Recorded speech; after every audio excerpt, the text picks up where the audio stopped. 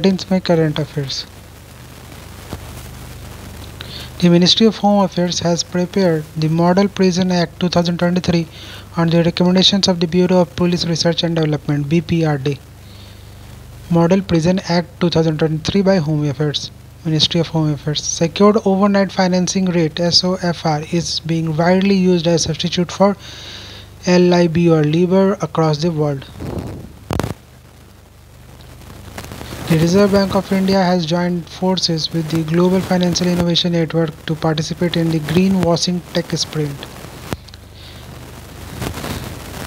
Yashasvi Jaiswal set a new record by scoring the fastest 50 in IPL history, achieving this feat in just 13 balls. Yashasvi Jaiswal from Rajasthan Royals.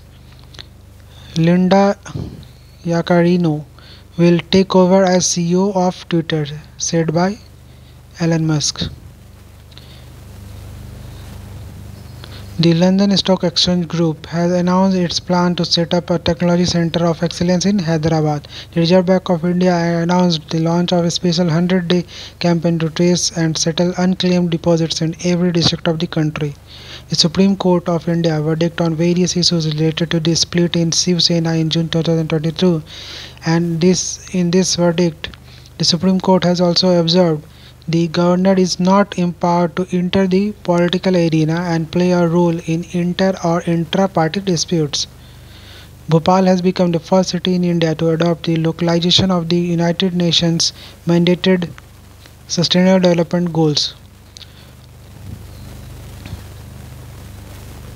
Let's revise it. The Ministry of Home Affairs has prepared the Model Prison Act 2023. As per the recommendations of Bureau of Police Research and Development, secured overnight financing rate (SOFR) is being widely used as a substitute for LIBOR across the world. The Reserve Bank of India joined forces with the Global Financial Innovation Network to participate in Greenwashing Tech Sprint. Yashasvi Jaiswal from Rajasthan Royals set a new record by scoring fastest 50 in just 13 balls. Linda Yaccarino will take over as CEO of Twitter. The London Stock Exchange Group has announced its plan to set up a technology center of excellence in Hyderabad. The Reserve Bank of India has announced the launch of a special 100 days campaign to trace and settle unclaimed deposits in every district of the country. The Supreme Court verdict on various issues related to the split in Shiv Sena in June 2022.